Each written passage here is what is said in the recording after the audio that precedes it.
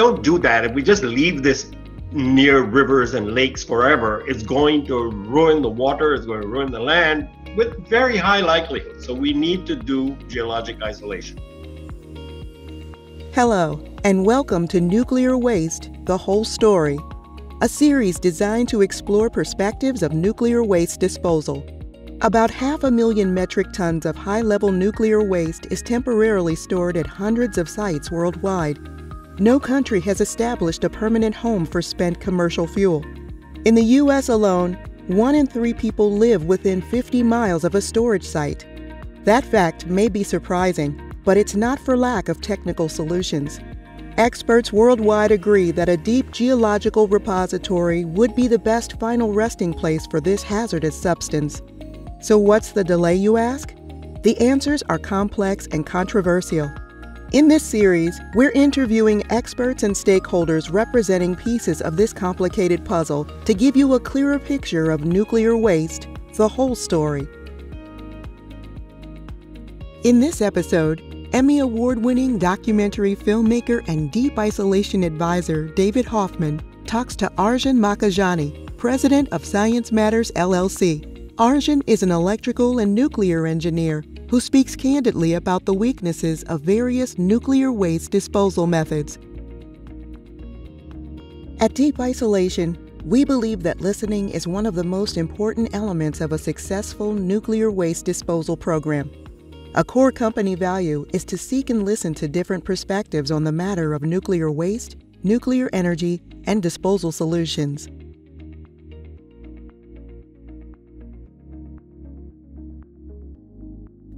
The opinions expressed in this series are those of the participants and do not represent Deep Isolation's position. So Arjun, high-level nuclear fuel waste.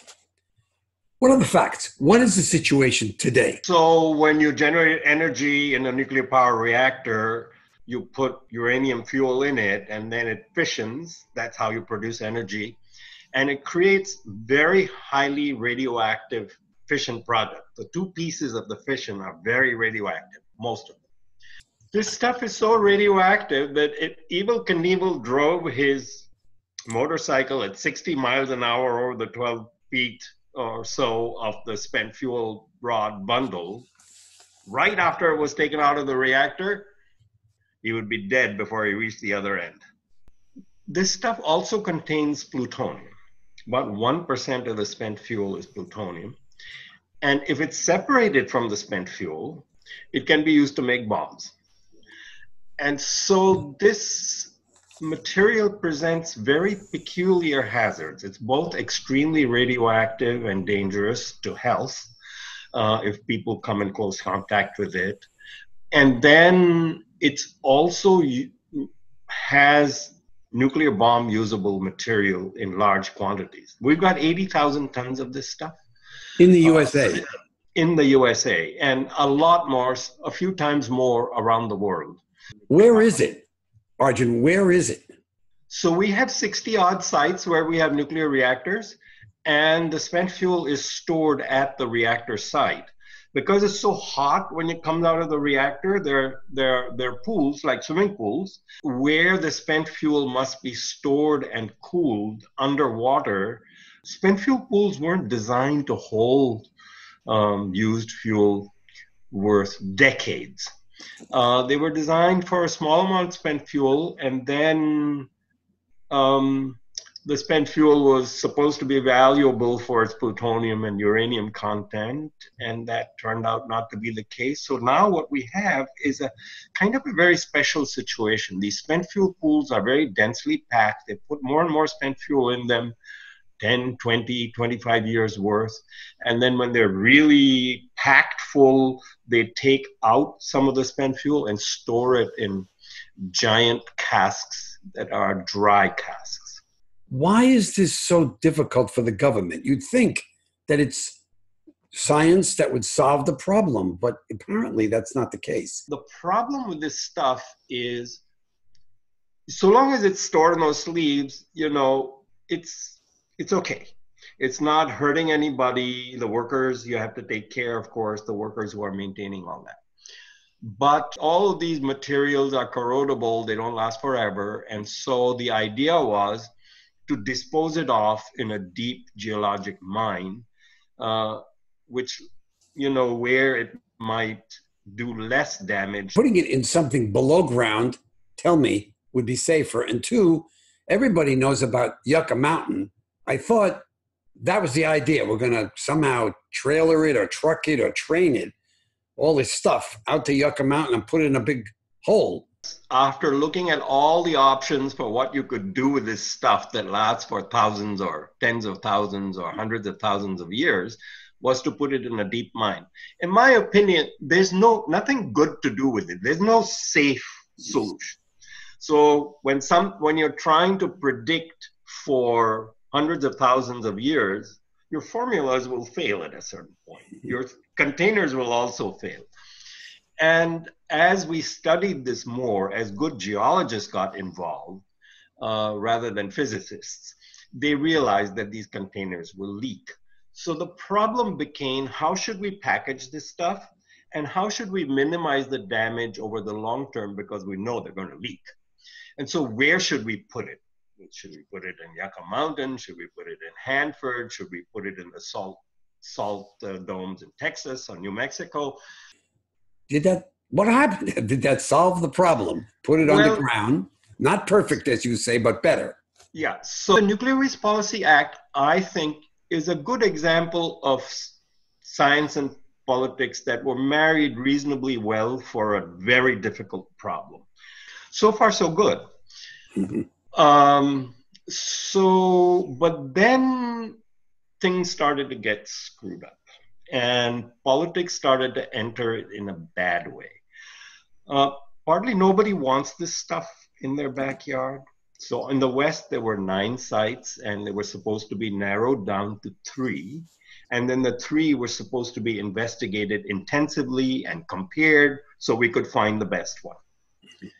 Now, as it turned out that many of the sites were in areas, like in the panhandle of Texas. There was a tremendous amount of resistance from the farmers. It's about the largest aquifer in the country. So there was a lot of opposition.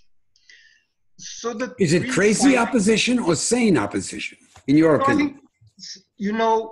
I wouldn't say crazy opposition. I think because every site is going to have some problems, and we're talking about very long periods of time, people get very concerned. And then you've got to bring this stuff by truck or train, as you were saying. And today we are even more aware that, there can be terrorist attacks on these trucks and trains. You could have a real mess. The problem is as the pressure on the Department of Energy, opposition from politically sensitive places like Texas grew, it picked 3 sites, one in Texas and one in Nevada, the Yucca Mountain site, and Hanford. And the Hanford and Yucca Mountain sites had been already scientifically shown to be inappropriate by the national academies.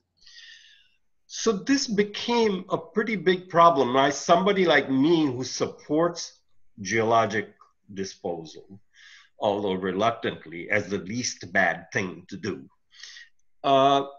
it became a problem for me because I could not support Hanford and I could not support Yucca Mountain because they were transparently bad sites, politically selected. In my opinion, Yucca Mountain is the worst single site that has been investigated in the United States.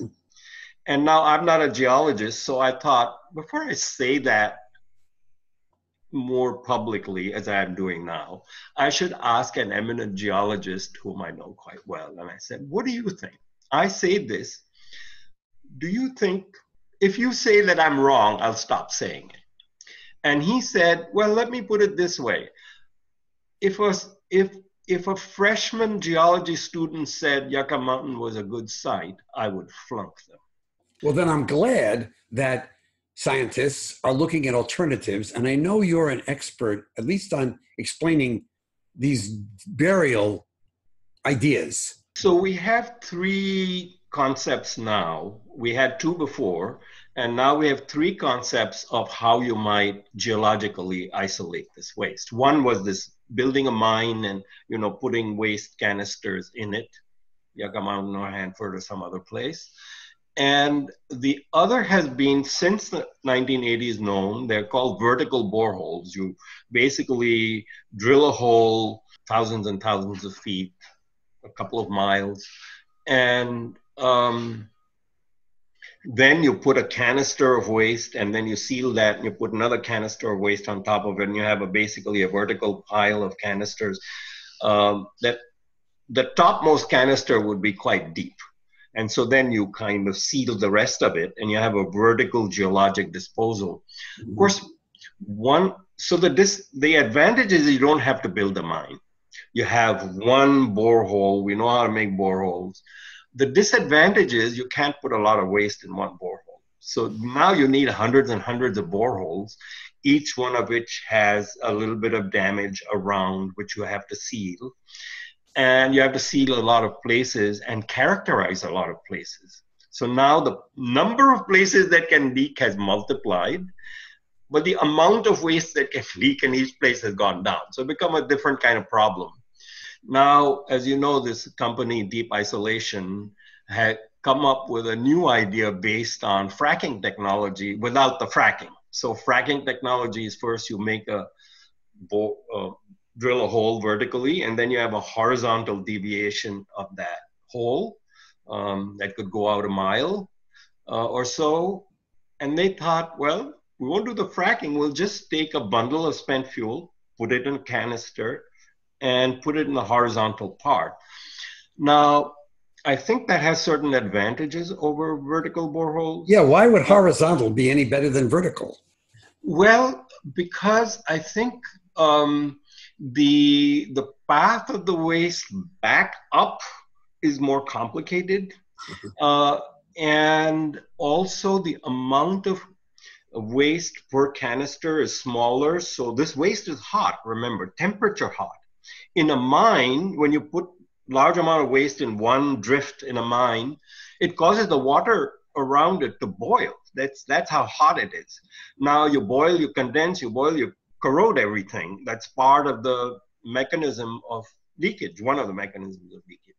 If you have a horizontal borehole with one spent fuel bundle per canister, the thermal stresses on the rocks are going to be lower. So they may not crack as easily, but now you need a very large number of horizontal boreholes. It seems like something has to be done. Everything is not perfect. You've made that clear. There's expense here. We're not stopping building nuclear weapons, although God, most listeners of this podcast hope we do. That's not where we are. You have children. What do you hope for here? So the added waste from nuclear weapons is no longer an issue. We're not making more plutonium for nuclear weapons. The United States, Russia, they all have more plutonium on the weapon side than they know what to do with. The main problem with plutonium and spent fuel now, new problems, is waste from reactors. Right now, the spent fuel casks, the dry casks are visible from offsite. They are more or less targetable. They're not in buildings. They have a very prominent infrared signature, to make it more targetable. Well, you have people like Bill Gates and others that I believe in supporting nuclear power as one of the solutions to our current energy crisis. Right. So let's assume that's not going to go away. Should America, and is anybody in the world, going to these newer borehole solutions? So, geologic isolation is the least bad approach by far. So if we don't do that, if we just leave this near rivers and lakes forever, it's going to ruin the water, it's going to ruin the land, with very high likelihood. So we need to do geologic isolation. We have three approaches. We have the one that has been most investigated, big mines and sealing up the mines, this vertical boreholes, and this new horizontal boreholes. I think we should investigate all three. It's quite possible that all three would be needed for different kinds of waste, because we have the spent fuel, but we also have plutonium contaminated waste. We have high level waste that's in glass logs. So I think we need a fresh start with the idea that geologic isolation is necessary. And then let's compare these three things, their pluses and minuses. Let's make some investment in the new things. Vertical boreholes, I think the government has invested some money. Oak Ridge National Lab has done some studies as to what it will take. And the horizontal boreholes have had very little investment. And I think we should invest without putting waste in it. We should invest some real money in looking at the geology, looking at the pluses and minuses, drilling some boreholes, seeing whether we can get the cylinders in and out, how much damage there is around the boreholes, what kind of sealing methods we would use. There's always seemed to be another priority. There's always a priority that's ahead of this priority. Should we move up the priority, or is this sort of something we should take care of when we have the money? No, the money is there. So the government's been collecting the money from nuclear power ratepayers since 1982. And it stopped a few years ago when the Yucca Mountain project was canceled.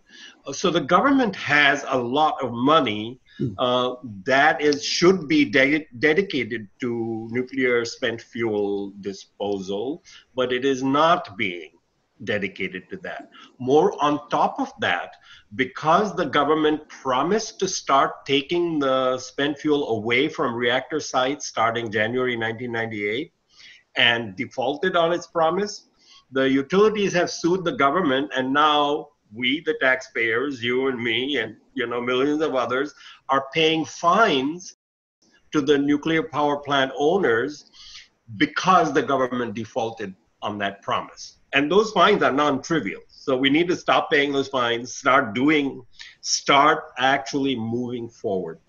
We need to get off the Yucca Mountain. It's a bad site. Let's get a fresh start. Let's look at these three approaches that we have had, and with some dispatch and some real resources going forward.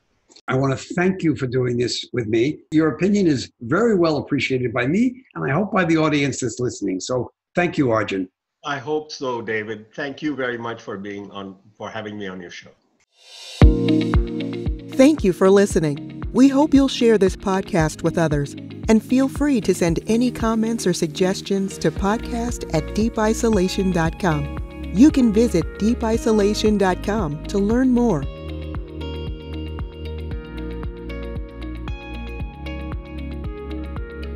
At Deep Isolation, we believe that listening is one of the most important elements of a successful nuclear waste disposal program. A core company value is to seek and listen to different perspectives on the matter of nuclear waste, nuclear energy, and disposal solutions.